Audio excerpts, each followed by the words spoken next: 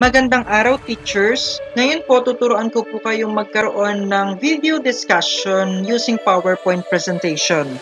Nowadays, it is very common for us teachers na gumamit po ng PowerPoint presentation. So let's maximize the features of this application. Using a PowerPoint presentation for your video discussion, kailangan po prepare na yung mga slides ninyo for your discussion po. So, I hope meron na po kayong mga ready-made presentation nyo po. For this tutorial, gagamit po ako ng 8 slides. So, ayan po yung slides na gagamitin ko. Once na ready na po ang ating slides, punta po tayo sa View tab. Dito po sa View ribbon na to.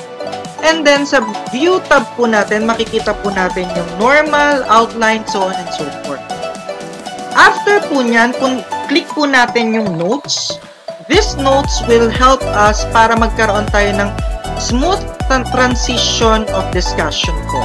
So, kung mapapansin nyo po, pag click nyo to, may lalabas po sa baba na click to add notes. Pwede nyo po itong palakihin according to your preferences, and then this will serve as your working space para po sa script ninyo.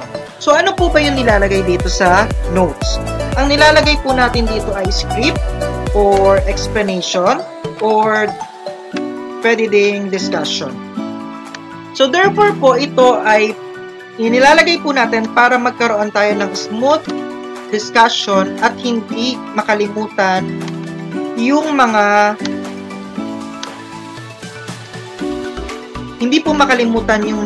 dapat nating sabihin for the presentation. So, example po, into these slides po, is I want to greet my students. Example po is I want to greet my students. I will use good day everyone. For this day, we will continue our discussion with regards to the consumer health.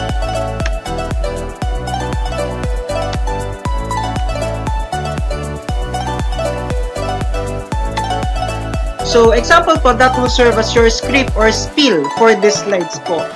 Depende po yan sa inyo kung ano po yung mga gagamitin yung spiel or script for this slide. So, as I prepare this presentation po, meron na po ako ditong mga nakahandang script po. Kung mapapansin nyo po sa second slides ko, meron na akong mga nakahanda dyan. So, ito po yung magiging script ko po for these slides po. And then, meron na din po ako sa aking iba pang slides para po mas mabilis ang ating tutorial. So, once na ready na po tayo, meron na pong mga notes, bawat slides po, is ready na po tayong mag-record. So, how we will record this one? So, punta po tayo dito sa ating insert. Dito po sa insert na to, is meron po tayong makikitang new slide, table, so on and so forth. Sa pinakadulo po is meron tayong makikitang screen recording. So, click po natin yung screen recording. Pag yung screen recording po, click natin, may lalabas na select area. Ito pong select area na to is kung hanggang saan lang po yung area na gusto nyong i-capture ng recording nyo po. So, therefore po, balik po tayo sa ating presentation. Dito po is pindutin natin, dapat naka-presenter's view po tayo. Alt F5. So, ayan po. Kung mapapansin nyo po, lumabas po yung ating slides. And then, ito po yung script na lumabas or tinype natin kanina. So, therefore, punta po tayo dito sa select area po. May lalabas dyan po na cross, and then click nyo lang po ito from here up to this corner. Yan lang po. Ito pong red dots or red broken lines na to, ito lang po yung ika-capture ng ating screen. It means, hindi po natin pwedeng i-capture from here up to here. Kasi po, kapag yan ginawa natin, masasama po yung script natin dun sa capturing ng ating recording. So, therefore po, again, from here up to this corner lang po yung magiging boundary natin for our recording. So, therefore po, click po natin yung record. Once na-clinic po natin yan, is meron pong lalabas dyan na countdown. And then, kung mapapansin nyo po, meron dito sa taas na nagre-record na po siya. So, therefore po, ayan, tumatakbo na po yung recording niyo. Pwede nyo na pong basahin to into your students. Good day, everyone. For this day, we will continue our discussion with regards to the consumer health. So, ayun po. And then, next slides po tayo. So, ayan po. Kung mapapansin nyo po, nagbago yung ating script dito. So, for this day, we will focus our discussion with regards to quackery. This topic will help us to assure if the, yan po, so on and so forth. So, dyan nyo po mababasa yung script ninyo dito sa page na to. Don't worry, hindi po ito masasama sa recording, kaya po pwede nyo tong galawin. Pwede nyo pong paliitin yan kung gusto nyo, or pwede nyo pong palakihin kung medyo malabo yung inyong mata. So, after that one, example po, tapos na po tayo. Ayan po. Then, up to the last slides, kung mapapansin nyo po, habang nagbabago yung ating slides, nagbabago din po yung ating script dito. And then, to the last slides, that will serve as the end of our recording po. Pwede na po natin siyang i-stop. Once na po na-stop natin, may lalabas po diyang video. Ito pong video na to is yun po yung kinapture natin kanina. Kung mapapansin nyo po sa video na to, lipat ko lang po sa ibang slides. Control M lang po. Lipat ko lang po kasi ano po siya.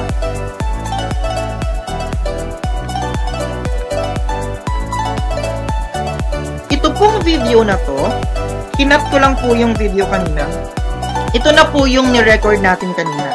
So, therefore, ayan po. And then, kung mapapansin nyo po, meron dito sa taas na nagre-record. So, ayun lang po yung na-capture niya. So, therefore po,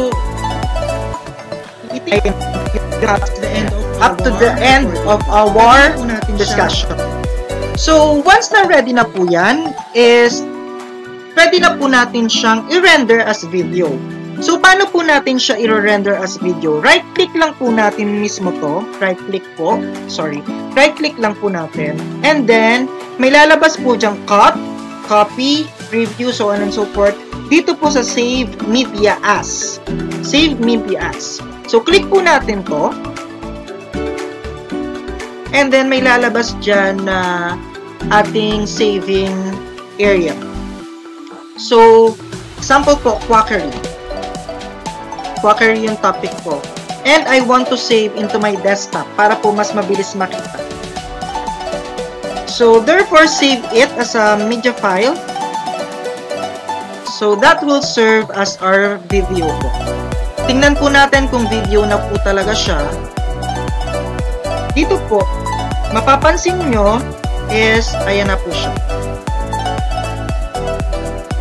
And then, kung mapapansin to, ayan po, so, pwede na po natin i-upload into our YouTube or into our Facebook. So, dito naman po, ganito kalaki yung video, size po ng video niya, 12.9 MB and so on and so forth. So, that will serve as your video discussion for this day. Thank you and have a nice day ahead. So, there is a second way pa po para magkaroon tayo ng video discussion po. Ang gagawin lang po natin is punta po tayo sa slideshow po. Dito sa slideshow po is may lalabas po dyan na record from current slide or from the beginning. Dalawa po yung choices niyo. Pag sinabi po natin record from current slide, it means kung ano yung slide na nakaselect sa inyo. Example po, nakaselect sa akin ang slide number 5. It means pag sinabi pong record from current slide, sa slide number 5 lang po ako magkakaroon ng recording. Now, on the other hand, balik lang po tayo doon. Kapag po natin sinabi record from the beginning, it means dun po tayo sa pinakaumpisa natin mag-re-record. So, therefore po dito is punta po tayo sa notes natin. Yan pa rin po yung guide natin. And then, dito po, that's the time na mag-start recording na po tayo. So, if ready na po tayo, click lang po natin to, and then may countdown uli. And then this is the time na pwede nyo na pong basahin. For this day, we will continue the discussion with regards to the health information. Example po is nagkaroon po kayo ng mali dito na sinabi, or nabulol po, or sometimes nag-stutter, or so on and so forth. So, ayaw nyo po ng recording na yon kasi medyo dull pong tingnan. So, therefore po, ang pwede nyo gawin is i-stop nyo po yung recording, and then pwede nyo pong i-delete dito po sa clear. Sa clear po, if you want to clear your recording on the current slide, click nyo lang po ito. So, it means na-clear nyo na po yung current slide na yon. So, ito po yon, it means dito lalabas 0, 0 po. Kapag it means itong 0, wala po siyang recording from this slide po. So, therefore, if you want to clear all of your slides naman po, kung mapapansin nyo dito, 0 to 0 na po siya lahat. So, again po, pwede nyo po siyang baguhin or i-delete. And then, if ever naman ready na kayo, uli po, i-record nyo po. Countdown uli. For this day, we will continue the discussion with regard to the health information, the module, so on and so forth. And then, up to the last slides po. Yan po. So, kung mapapansin nyo po dito, nagbabago din po yung inyong mga script. Ito po yung isang tip bago po kayo magkaroon ng change ng slides po. Pause po muna kayo for 1 second. Antayin nyo po mag-steady yung slide nyo po. Then, that's it. And then, so on and so forth. So, hanggang sa dulo po. And then, once na nasa dulo na po kayo, end of slideshow, babalik po kayo dun sa last slideshow na po. Now, that's the time na you will check your audio recording po. You need to check your audio recording kung tama po dun sa slides. Always remember that one. Dito po, may lalabas sa lower left na icon, bawat slide. It means, meron po siyang recording na nangganap doon sa slides nyo po. Check po natin sa ibang slide. Sa second slide po, meron din po. Mostly dito nag-appear yan. And then sa third slide po, meron up to the last slide po. Meron po yung icon na speaker. Now, what if na-late po tayo ng pasok or meron tayong gustong i-alis na part doon sa explanation natin? Meron po tayong way para gawin yon. Ang gawin po natin is click lang po natin yung icon na speaker and then punta po tayo sa playback. Kapag hindi nyo po clinic to, hindi po lalabas yung playback. Pansinin nyo po dito sa taas. So therefore, kinakailangan nyo pong i-click yung speaker para lumabas po yung tab na playback. So dito po sa playback, meron po siyang tinatawag na trim audio. Dito po sa trim audio, it's magka-cut po tayo if ever ayaw natin yung part na yon or hindi. So dito, mostly, dun lang sa una at huli tayo pwedeng mag-cut. Always remember that one po. Sa una at huli lang po siya pwedeng mag-cut. Example po, na late tayo ng pasok dun sa audio natin, pwede po natin siyang i-cut. It means, from this part up to this part, ito lang po yung masasama dun sa recording. Or to this part. So, ganyan lang po siya masasama. If ayan po yung gusto nyo, pwede nyo po siyang i-play. Slides po. Yan. Para po ma-check kung hanggang dun lang po talaga yung inyong recording. And then, okay po. And then, that's it. Question with regard to the health information. So, again po, you need to check your recording before you export your video. And paano po natin siya i-export? Hindi po katulad kanina na ni-right click lang po natin tapos na po. Dito is you need to go to the File tab and then export your video. And then dito po, pag click nyo po yung export video, may lalabas po dyan create video. Dito po sa create video, may lalabas na ito po kailangan nyo po itong baguhin kasi the more na mas mataas po yung quality ninyo, the more na mas malaki yung space na kakainin sa memory ng computer nyo po. So therefore, mostly ako ginagamit ko lang is standard 480 para mas maliit yung memory at hindi kumain ng So, create video po if ready na po tayo. Always remember, use recording timing and narration. Huwag nyo po itong babaguhin. Kasi po, doon po papasok yung inyong mga timing and animation, transition, so on and so forth. So, be sure na i-check nyo rin po itong use recording timing and narration po. And create video. That's the time na you will name your video as discussion. Depende po sa inyo. And then, save po natin sa desktop. Now, dito po kinakailangan po natin mostly mag-antay ng ilang minuto. Depende po sa bilis ng ating computer. Kung mapapansin nyo po dito sa lower part ng aking slides, mayroon po siyang creating video for discussion.mp4. So, ayan po, kung pag natapos na po yan at hanggang dito na po, that will serve as your video.